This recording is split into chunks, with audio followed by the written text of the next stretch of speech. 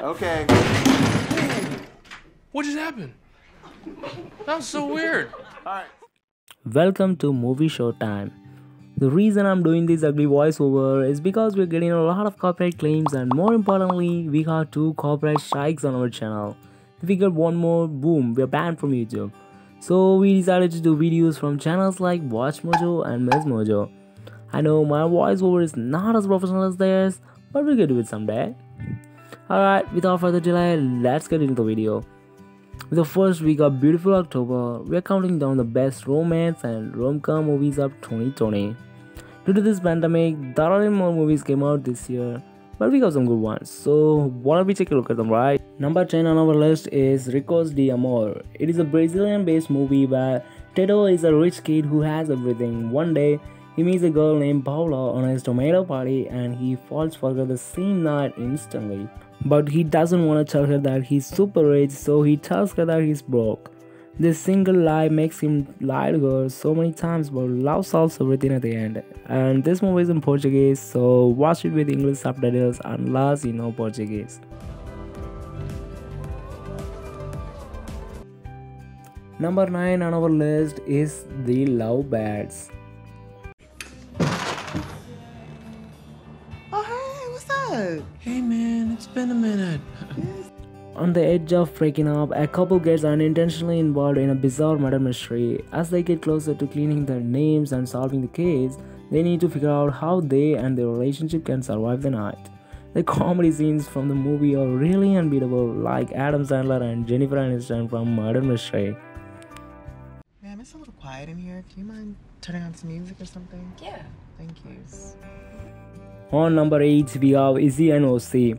This is gonna be a challenge. Izzy is a billionaire's daughter who wants to pursue her dreams to be a chef at NYC, but of course her parents don't really like her plan, because obviously they're billionaires. So she met a guy named Ossi who's a boxer and have a single mom and a very cool grandpa. Izzy wants Ossi to act like they're dating in front of her parents. Ossi did it for some money in return for boxing. What they both didn't plan is falling in love. Post-credit, it's in German, so you might want to probably watch it with English voiceover or subtitles. Unless you know German.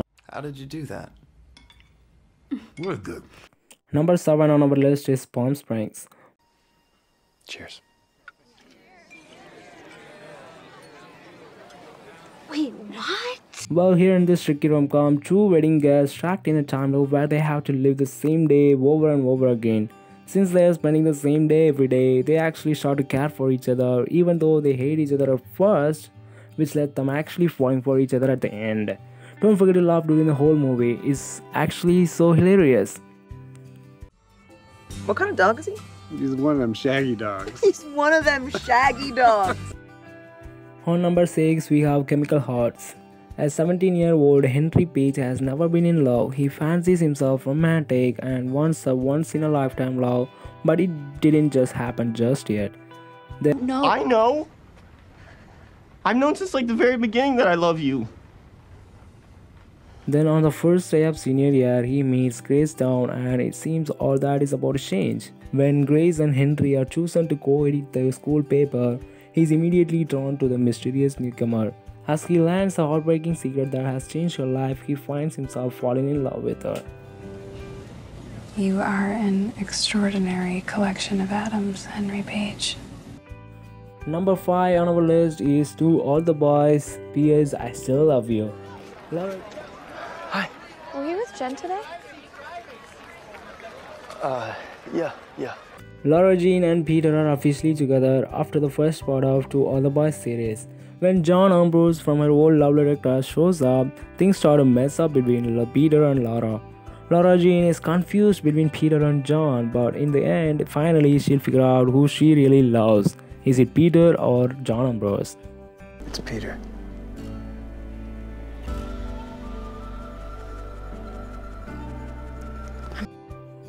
On number 4, we have The Kissing Booth 2. In part 2, Noah and Ellie spend a whole summer together. After summer is over, Noah is off to Harvard and Ellie starts her senior year in high school.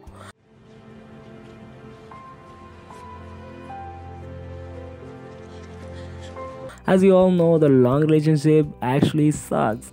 They keep missing each other, and Ellie doubts Nova, and Marco shows up, and Ellie kisses Marco in a dance stage, and everything changes. But in the end, they figure out whom they should be with. And don't forget about Lee, he has a super cool love story here too.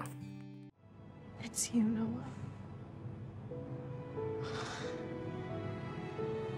It's always been you. On number 3, we have the Hoff affair. Hi. Hi. Ellie Chu, a shy girl who writes essays for money at school, and one day she agrees to write a letter about love for a guy in school. She writes a letter about Esther. Ellie Chu finds out that she and Esther have more in common. Then after that, things get complicated as she falls for Esther. Love is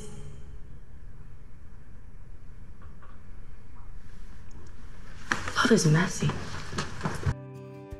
Number 2 on our list is All the Bright Places.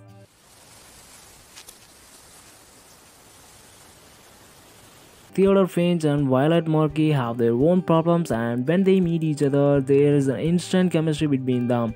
When Finch convinces her to take her to more places, he falls in love with her, which led Violet to tears. And make sure you have some tissues for the ending. People don't like messy. We're different. At the top of our list, we have I Still Believe. That whatever this is, and wherever it takes us, that I'm with you. This one is a real life story of a Christian music star, Jeremy Camp. He found himself falling for a girl in music school, and everything's fine for a while, and suddenly Melissa got sick. But Jeremy has a hope that she'll be okay again, and she did somehow, and they got married together afterwards. Everything's fine for 6 months, and after that something terrible happens again. Life actually sucks. But Jeremy never lost hope.